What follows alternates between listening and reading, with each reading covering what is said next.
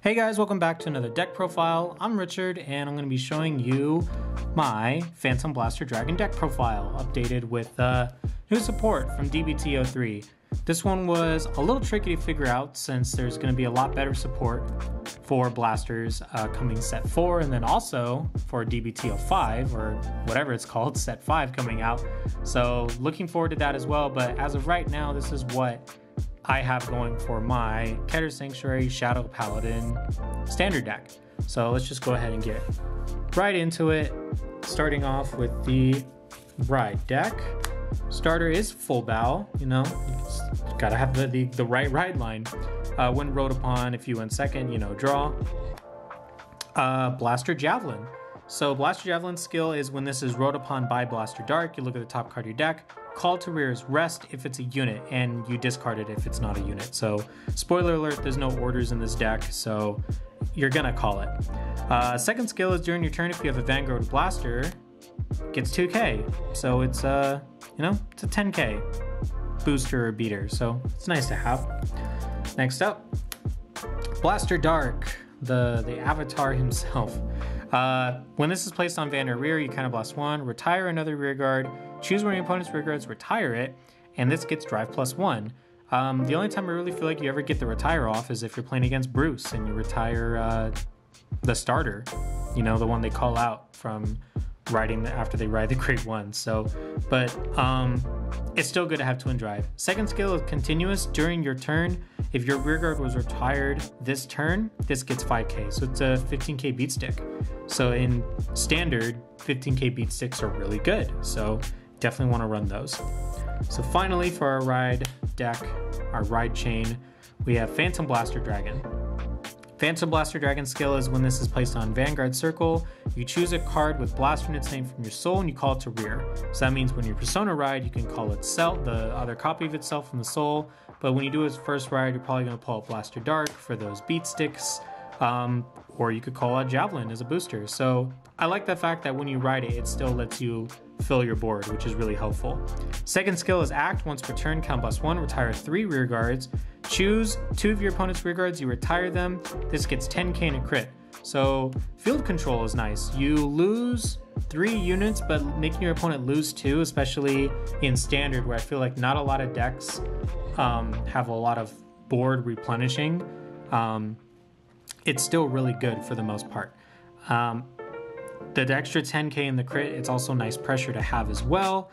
And also you have units in the deck that count as 2 for retires, so you don't have to worry about sacrificing too much of your board. But that's it for the ride chain there. Let's go ahead and go on into the main deck, starting off with our other 3 copies of Phantom Blaster Dragon, because Persona ride, and then it also has that skill that when you ride it, you get to call a blaster. So filling your board and getting the Persona ride off is really nice. So going on to the grade 3s, I decided I was going to go the Eraser Rod Angel route. So what Eraser Rod Angel does is when it's placed on rear, you Soul Blast 1, look at the top card of your deck. If it's a unit, call it to rear in the same column as this unit.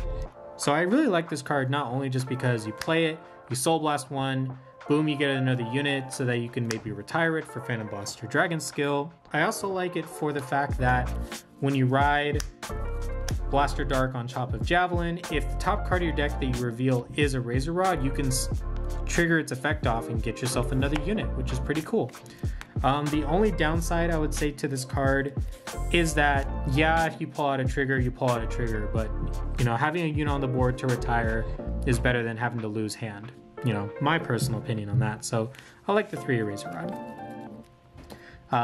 Lastly, for grade 1s, I am teching in 1 copy of Fasado, just because of space and also because I feel like once it gets off its hit once, it did its job for the whole game. So what Fasado does is when this unit's attack hits, you countercharge and soul charge 1. So it can even hit a rear guard and it still goes off. You get your countercharge and your soul charge. The second skill is also that it can't be chosen by your opponent's card effect. So it means it can't be imprisoned, can't be retired, it can't be chosen. So anything that has to do with not choosing, like it's something that targets the circle or the column, yeah, it's gone. But it's got like a nice little resist thing going on. But the 1 copy is working fine. I would rather just see more Razor Rods just to fill the board rather than like, you know, countercharge support. But deck's going to be different after set 4, so this is just kind of like a temporary slot right there. Next up is grade 2s. The other 3 copies of Blaster Dark, it's our 15k beater, so that's one of the main reasons why. Second reason is because if you really want to go into the field like board control, you can use its skill that when it's placed on rear, counterblast 1, retire one of your rear guards, and you choose one of your opponent's rear guards and you retire it. So you can just kind of keep on blowing up your opponent's board. But in addition, it gets an extra drive check, meaning if you get an over trigger, this now on the rearguard circle has twin drive. So that's another thing to take in consideration when you use Blaster Dark's skill when you place it. But it's mostly there for the, if you retired this turn, this gets 5k, you know, a little 15k beater. Next up, new card. I'm running 2 copies of Magic of Appreciation, not a full. Not a full skill is when you drive check a trigger, you put a card from your hand into the soul and you draw a card. So the reason I'm running not a full is just because if you call it out randomly through like a Razor Rod or through like, you know, Karen, if you have it on the board and it's kind of just sitting there, you can still at least use its effect to, you know, put a card from your hand and your soul to keep your soul replenished, because you have a lot of cards in this deck that use soul, like Maka and Eraser Rod, but also Phantom Blaster Dragon removes a blaster from your soul every time you ride. So all things just to keep it in consideration.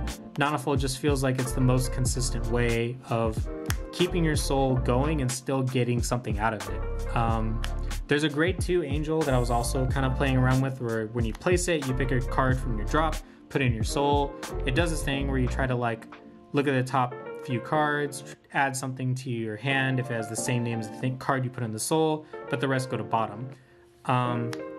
I was just kind of like, it just wasn't really working out for me for if I would look at the top and there was like 3 triggers, it's like, oh, I missed out on those triggers. But I feel like non-full is just kind of more consistent in the fact that if you just need like 1 extra soul for next turn, it can help you get that if you get your triggers.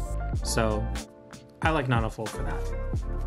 And it's also a witch, so it kind of feels like or it's not a witch, but it looks like a witch, so it feels like it fits the aesthetic. And lastly, for grade 2s, Darkness Maiden, Maka. So Maka's skill is when it's placed on the rearguard circle. If you have a Vanguard Blaster, you get 5k, so even if you just place it, boom, 15k beater. But additionally, you can Soul Blast 1, retire another rearguard, look at 5 from the top of your deck, choose a grade 1 or less, call it to rear, and shuffle your deck. So it's mostly there just to retire rested units like Karen, just to kind of help you not have like a rested unit on the board that can't really boost. But it's also just a deck thin, just so you know you can pull non-triggers out of your deck. So Maka's a really great card, run it at 4. It's its own 15k beater like Blaster Dark is, so even more helpful for the deck. Speaking of Charon, that's our next grade 1. 4 copies of Black Sage Charon. When it's placed on rearguard circle, if you have Vanguard Blaster, rest this unit. Look at the top card of your deck. If it's a unit, call it. And at the end of your turn, you retire the unit called. So usually what you do is you'll rest Charon, whatever you call. If both Karen and the unit called are going to be targets for Phantom Blaster Dragon to be retired, so you don't have to worry about that second part about retiring the unit at the end of the turn. But Karen is just a free call. What I also really like about Karen is that it says you may call it, meaning you rest it, look at top card, it's a trigger. You can still leave it on the top of your deck, and that way you know that the top card of your deck is a trigger. The same goes for a Razor Rod as well. You don't have to call the card when you look at the top to call it. You can choose to leave it there. So this kind of has like a little bit of like deck manipulation as well, which I do like about it. So lastly, or not lastly, we still got a few more grade 1s to go through. Next up is Witch of Pandering Brunner. If you have a Vanguard Blaster, this counts as 2 when you would be retiring your rear guards. So that's it. It's got 5k power and its only job is to be a retired target. So we want to run 4 of it. Super easy peasy. Lastly, we got another 2 copies of Blaster Javelin. It's mostly there just because we need grade 1s in the deck as call targets. And besides Brunner and Charon, there's the PG, and you don't really want to call the PG. So Javelin's just another call target. It's a 10k beat stick, basically, that can boost.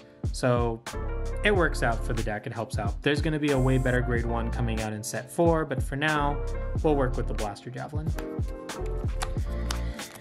And we got our PGs, Aegis-Mirror Dragon. It's the better PG from the trial deck ones. It's the one where if you have 2 or more in your hand, you have to discard, but if you have 1 or less in hand, when you place it down, you do not have to discard for the PG effect. So, better PG. Run the better PG if you can. And now we're on to triggers. So starting off, we got Armatanoa, So Armatanoa's skill is when you drive check it, you get the additional effect that your rear guards can perform drive checks as well. So I kind of talked about earlier with how Blaster Dark, if you swing and use his first skill, it gets an extra drive check. Now you have twin drives. So that can be important when you are able to get Armatanoa, and also because it's over trigger the format, if you use Karen or Eraser Rod, you know, you can know the over trigger's there and just plan on getting its effect off and setting up your turn that way. All right, so next up, we're running the new critical trigger, Blade Feather Dragon. It's another way to help you fill up your soul if you need to for skills, but for the most part, it's just because it's a crit with the skill. Its skill is at the end of the battle that it boosted, you put this into your soul, choose one of your other units, and it gets 2k. So you could use this to maybe kind of fix up some numbers. Like if you're swinging with, I don't know, if you're trying to swing at a rear guard that's 10k and you want an extra 2k to give to like Charon or something, and you want to make like a column to fit those numbers, that's something you can do. There's little ways you can do to fix the numbers with this deck, but for the most part, you're using it just to fill up the soul, and also it's a crit with the skill, so run the crits with the skills. Speaking of crits, we're running 4 more copies of White Fang Witch Disma, so it's just your vanilla crit. So we're running 8 crit in this deck just because the deck doesn't really have a lot of consistency that makes you feel like it can keep up with a lot of the more meta things in standards. So you run crits so that you can just beat face with crits. Ideally, you'd be running like, you know, 11 crit, but you know, we can't do that legally in tournament format because you only run up to 8 crits. But that's why we're running 8 crits, is because PBD gains a crit, and if you can double crit for game, easy peasy. That's how we win games in Vanguard. So 8 crits for Phantom Blaster Dragon. Following up, I am running draw triggers, so we have 3 copies of Exalting Knight Ifred, draws over fronts. Why are we doing draws instead of fronts? Because you want to be able to create a board, and being able to hit draw triggers either when you drive check them or when you damage check them to fill your hand gives you more resources to fill your board. Also, if I feel like if you're going to get the persona right off, the front trigger kind of like applies to itself, and also the fact that, you know, I feel like your front row is doing pretty okay for the most part, since your opponent's kind of trying to guard your Vanguard, wasting resources in that to avoid the extra crit. And also drive checking draws is just nice because you get to draw into PGs and draw into more cards that help you guard and defend yourself. If you want to do fronts, you can do fronts. I feel like that could work just fine. I just do like the draws, at least for Phantom Blaster Dragon, because it lets you get more resources as opposed to just kind of being stuck with, you know, a limited amount of hand. So personal choice, but we're going with the draws for my deck. And finally, for the triggers, the 4 heals, the Circling Sorceress. It's a heal trigger, so we got to run 4 of it. So that's what we're running for Phantom Blaster Dragon deck. To kind of give an idea of what I would think the go-to plan is with this deck, if you don't really know how the PBD deck is supposed to really go, I would say your go-to cards that you're really looking for when you get started are Karen and the Razor Rod. These are the cards that are going to fill your board without killing your board. So these are the cards you kind of want to look for when you're trying to set up that first turn. So Razor Rod is obviously, you Soul Blast 1, you look at the top card of your deck. Hopefully it's not a Phantom Blaster Dragon, but even if it is, you can just retire them off with PBD's skill to blow up your opponent's board and get an extra crit. So second one is Charon. So Charon is basically, you rest it. Let's get that out of there. You rest it, and you look at the top card of your deck. Oh cool, it's a card that's actually good. You call Maka. Maka also has a skill. When it's placed on rear, you can Soul Blast 1, retire a rear guard, retire that Charon, and you can call something out. So those are just simple things that you can do.